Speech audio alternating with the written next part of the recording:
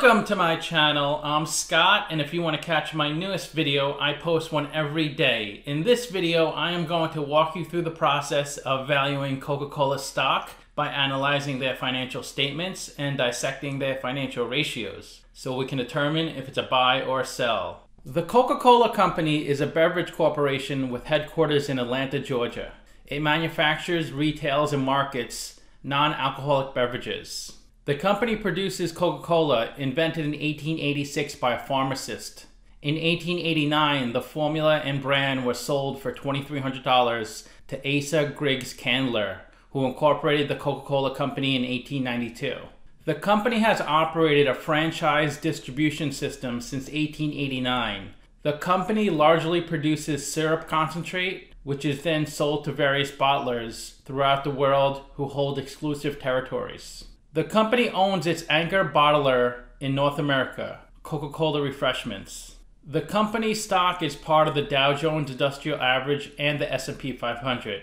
This company is the world's largest producer of plastic waste. Let's get started with the model. This is a large cap company, 219 billion market cap. They're trading at $51 a share, and they have 4.3 billion shares outstanding. Let's look at the financials. The way you value a company is you estimate the future free cash flows, and then you discount those numbers back to today's value. That's what we're doing in this video. And free cash flow is cash flow from operations minus capital expenditures. So you can see the company has lots of free cash flow each year, $5.5 billion up to $8.5 billion. Net income is the profit and loss on the business. It's revenue minus expenses. And they also have lots of net income, $1.2 billion, then jumps way up to $6.5 billion, then increases to almost $9 billion, then drops a little in the trailing 12 months to $8.3 billion. Revenue is a sales for the company, and that's pretty steady. It's $35 billion in 2017, and then goes to $33.5 billion in the trailing 12 months. This is the company's income statement. The top line is the revenue, the sales for the company. Below that is the cost of revenue. These are the costs directly related to generating those sales. Then the difference is the gross profit, and that was $20 billion. It's fairly steady each year, the gross profit. It did peak in 2019 at $22.6 billion. Below gross profit is their operating expenses. And then the difference between gross profit and operating expenses is operating income, which is $9.7 billion. That's also fairly steady each year. It did peak once again in 2019 at $10.5 billion. The company does have a lot of debt, so they have a pretty high interest payment on their debt, $933 million. And then there's other income and expenses. This is when a company generates money outside of its core operations, and that was $1 billion in the trailing 12 months. And then of course taxes. And then the bottom line of the income statement is the net income. And that's really high in the trailing 12 months in 2019. The reason net income was so low in 2017 was they had $5.5 billion of taxes. That looks odd because they had $6.7 billion of pre-tax income, but $5.5 billion of taxes. That's like a 90% tax rate. In 2017, the US government applied a one-time tax penalty to a lot of companies. The reason the government applied this tax penalty is because a lot of companies were keeping cash overseas to avoid paying taxes in the United States. And here's a breakdown since the year 2000 of their revenue, net income, stock price, and employees. You can see their revenue was growing pretty steadily from 2000 to 2012 up to $48 billion, but it's been decreasing since 2012. Net income peaked in 2010 at $11.8 billion. The only thing that's pretty much going up steadily is their share price. Although it was decreasing from 2000 to 2005, overall it appears to be increasing. It's at its peak in 2019. There's also a bell curve with their employees, peaking in the middle, then dropping again. This is the statement of cash flows. The top line is operating cash flow. That's how much cash the company generates from its operational business. Then you have capital expenditures, which are investments in property, plant, and equipment. Operating cash flow minus CapEx gives you your free cash flow. And this company has lots of free cash flow, $7.3 billion in the trailing 12 months. It was a little lower than 2019 at $8.4 billion. but still $7 billion of free cash flow. That gives the company the ability to pay a dividend, they could pay down debt, grow their business, or buy back stock. And this company does all four of those things. Each year it appears that the company's rolling their debt. In 2017 they issued $30 billion, paid down $29 billion. In 2018 it was very similar as well. 2019 it also appeared that they're rolling their debt. In the trailing 12 months though, they have taken on some more debt. They issued $30 billion, paid down $21 billion. When I say rolling their debt, I mean issuing new debt to pay down the old debt. The most important part of any business is their operating cash flow. If a company can't generate positive and consistent operating cash flow, it doesn't have much of a business. And this company generated $8.9 billion in the trailing 12 months. To calculate operating cash flow, you take net income, which is $8.4 billion, and then you have to add or subtract the non-cash items that were on the income statement. They passed through a $1.7 billion gain on the income statement, so we have to minus that out on the statement of cash flows. They also passed through a $1.5 billion depreciation expense. That brings down your net income, but that's a non-cash item, so we have to add that back on cash flow from operations.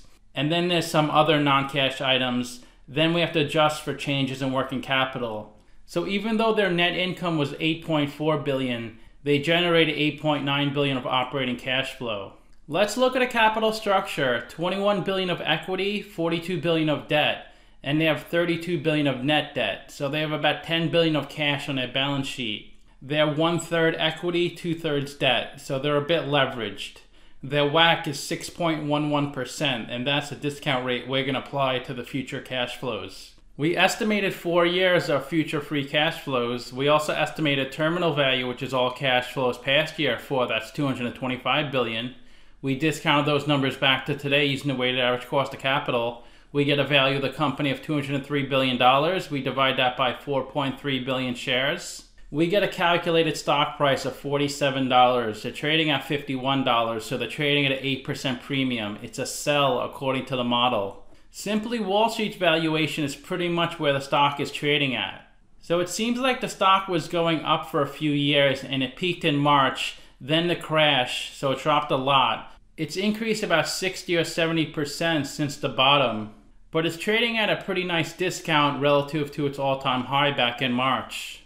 And I'd much rather overpay for a stock like Coca Cola than underpay for a garbage company. Because I know in the long run, Coca-Cola will always be there, and the garbage company will probably go bankrupt one day, so my stock will be worth nothing. So the company increases its dividend each year from 35 cents up to 41 cents. They pay a 3.2% dividend yield. To calculate dividend yield, you can just add up the last 4 dividend payments, sum those up, then divide by the stock price.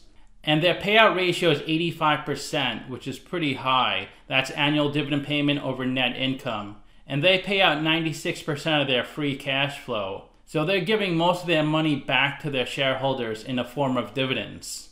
This company has a really low beta, 0.58, so the stock moves about half the market. The stock has gone down 10% in the last 52 weeks, much worse than the S&P 500. The low was 36, the high was 60.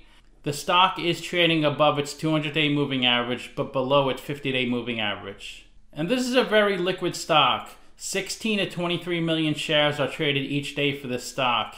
And of the 4.3 billion shares outstanding, 3.9 billion are on float. And about 68% of the shares are held by institutions. And it has a really low short percentage, only 59 basis points.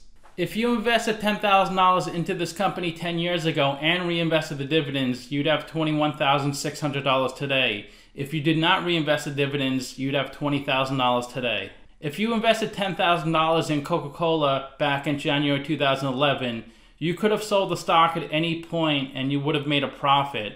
This is why people invest in companies like Coca Cola, is because over time they only go up. And they've been around so long, you don't have to worry about them going out of business.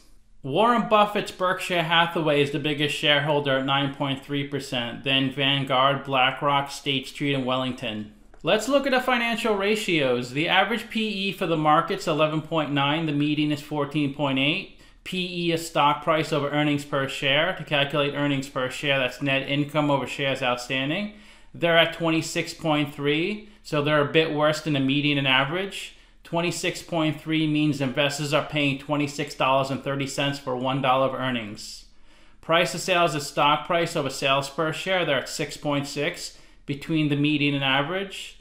Price to book is stock price over book value per share. They're at 10.4, much worse than the median average. And book value per share is equity over shares outstanding. Equity is assets minus liabilities on a balance sheet, and they have $21 billion of equity, but negative $7.8 billion of tangible equity. So they have a lot of intangible assets on their balance sheet. The way a company gets intangible assets is through acquisitions. Interest coverage ratio is EBIT over interest expense, so they can easily cover their interest payment. ROE is net income over equity. They have a great ROE, 39%. Current ratio is current assets over current liabilities. They can only cover 80% of their current liabilities with their current assets. And their current assets are $11 billion of cash, $4 billion of receivables, and $3.3 billion of inventory.